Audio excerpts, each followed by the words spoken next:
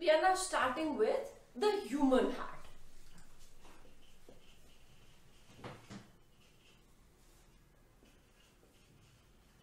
Let us first understand the location, size, shape, and then we'll take up the structure. Human heart is located in the mediastinum.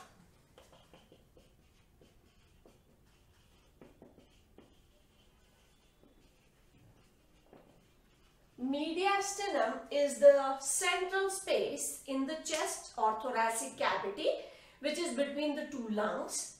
So this is the area where it is located, and it fits into cardiac notch. Cardiac notch is that depression in the left lung where this heart fits. So it fits in cardiac notch of the left lung. So in the thoracic cavity, if we see the left lung, there is a slight depression like this, which we call the cardiac notch, and the heart fits in here, and it is between the two lungs, that is mediastinum.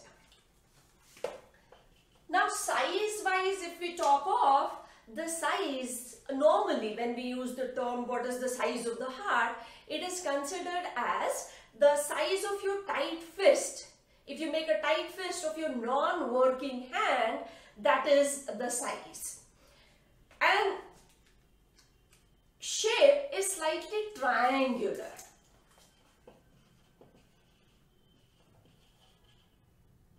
Triangular in the sense the upper part is wider and then it gets narrower.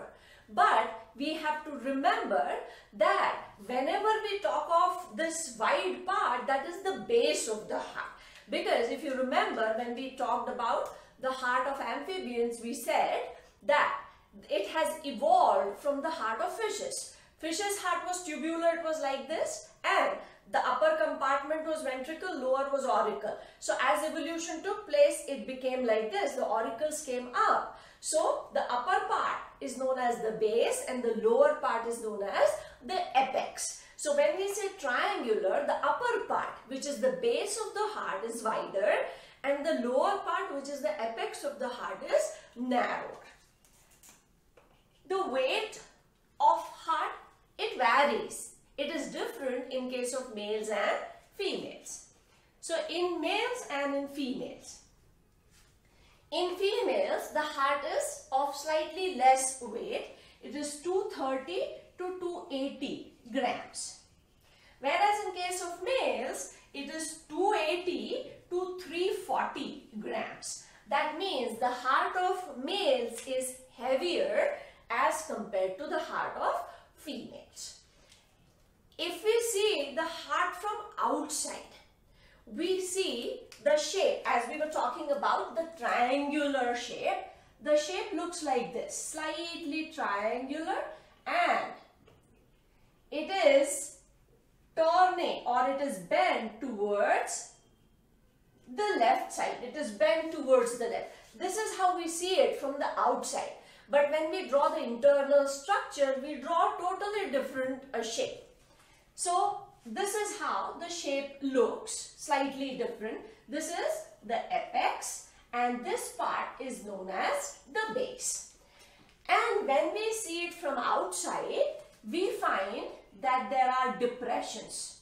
The depressions are, there is one depression which is like this, which separates the upper half or upper part from the lower part. This is known as coronary sulcus. This separates the auricles from the ventricles. And then we find one more depression which is like this. And this depression separates the two auricles. This is known, two ventricles. This depression is known as interventricular sulcus.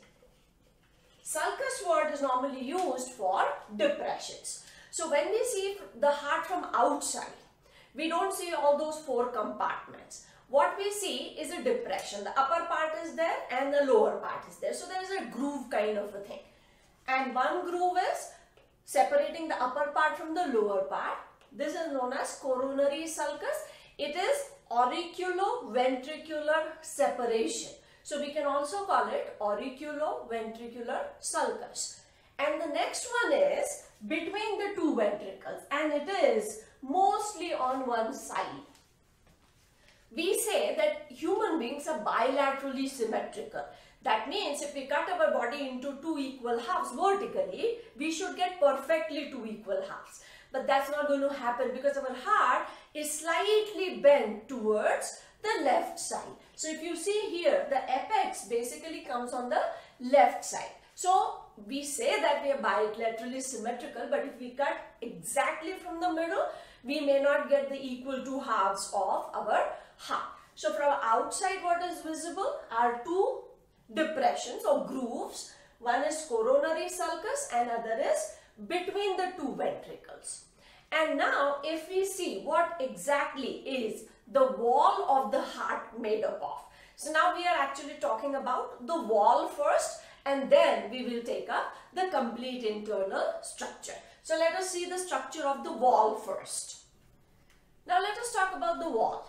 The wall of heart is made up of three layers. Wall of the heart has three layers. The outermost is known as epicardium. The middle one is known as myocardium.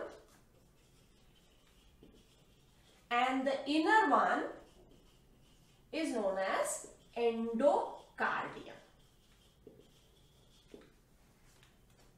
We will go from inside out so that we understand the structure.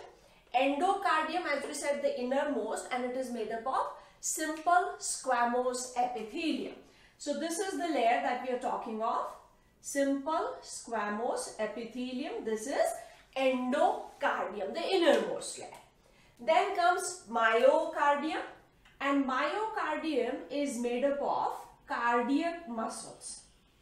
So this is the second layer, and this is the thickest layer. It is made up of cardiac muscles. Cardiac muscles are highly specialized muscles for contraction of the heart, which has to take place continuously in a rhythmic manner. So this middle layer is myocardium. This inner one is endocardium. This endocardium, as we have written here, is simple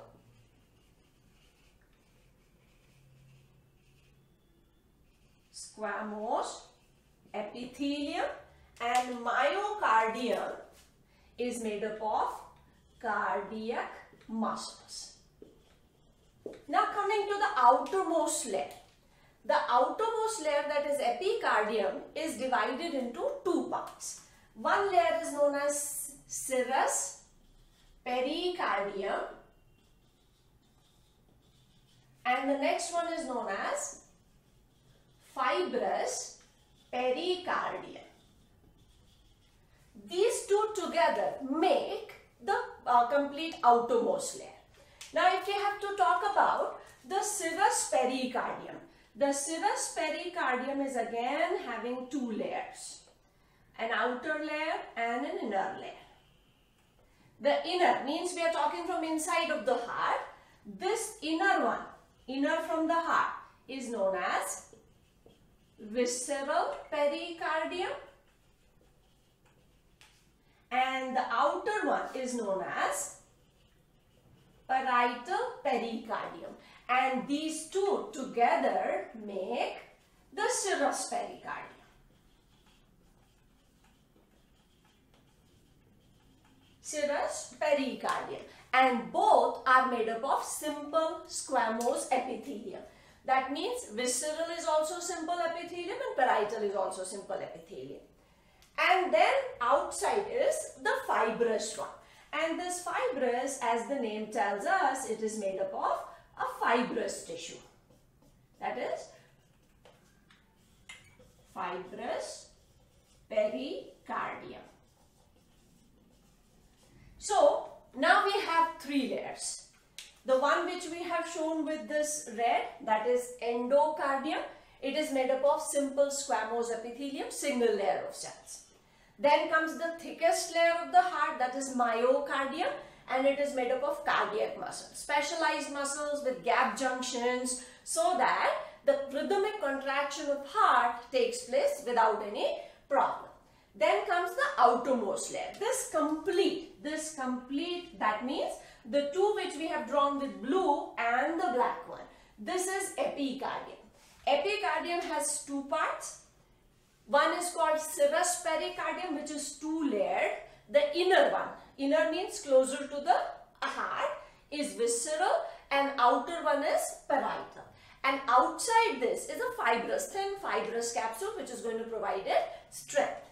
Now, between these visceral and parietal pericardial layers is present a fluid. This is known as pericardial fluid. This pericardial fluid, it varies in volume normally, and its normal volume is about 15 milliliters. And this pericardial fluid performs some important functions, like, so if we write functions of pericardial fluid. The function, the first one, it acts as a lubricant. Acts as a lubricant. That means when the heart is actually moving, then that frictionless movement is held by this pericardial fluid. It protects the heart from mechanical shocks. And mechanical shocks, like not very serious kind of mechanical shocks, some jerky movements. So protects the heart from jerks or mechanical shocks, we can write mechanical shocks. So these are the two main functions of the pericardial fluid. And this complete structure makes the wall of the heart. Inner, endo, middle, myo, and outermost is epicardium. Epicardium has two layers, serous pericardium and fibrous pericardium. Normally, when we just say pericardium, we are actually talking about the serous pericardial layer, because this also has the fluid, that is pericardial fluid. Normal volume which varies around 15 milliliters. And it performs two main functions. One is of lubrication and second is protection of the heart from the mechanical shocks or jerks. So this is the wall. And now we will talk about the internal structure of the heart.